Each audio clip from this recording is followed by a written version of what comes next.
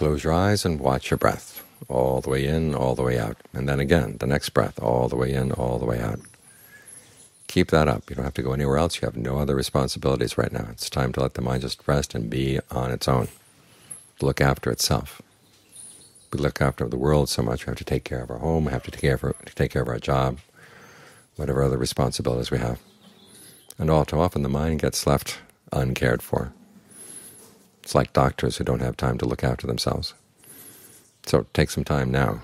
Look after your mind, because the mind is our greatest treasure.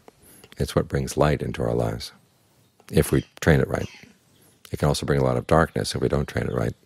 As the Buddha said, people were born in light and go to the light.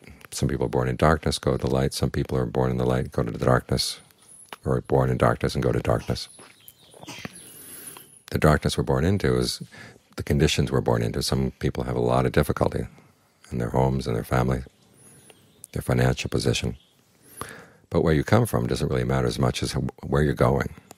Going to the light means practicing the precepts, developing the mind through generosity, developing it also through meditation.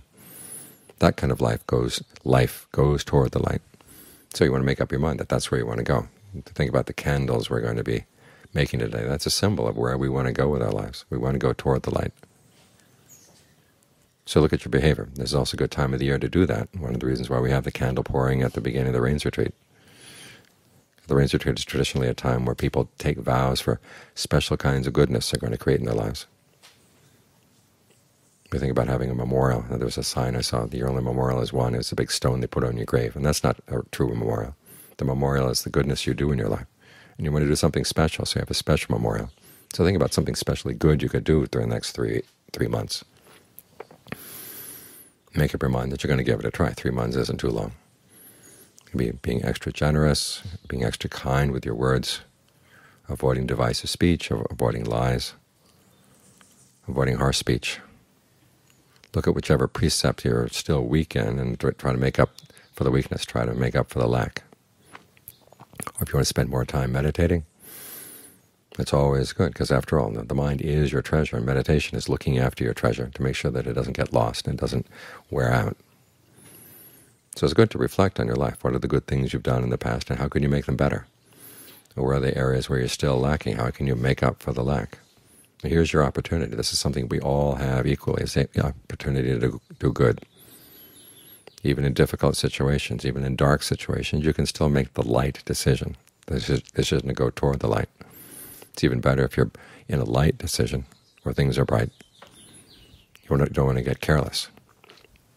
So here's your opportunity. We're still alive this year. Every year we miss a few people, and new people are joining. As long as we're still around, we want to make use of the time that we have, because it slips through our fingers like water.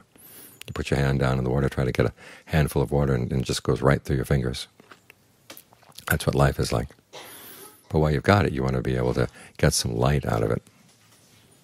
This is how you do it. It's by making up your mind you're going to do something special, and then carrying through with that decision. So it doesn't matter whether you're born in lightness or dark.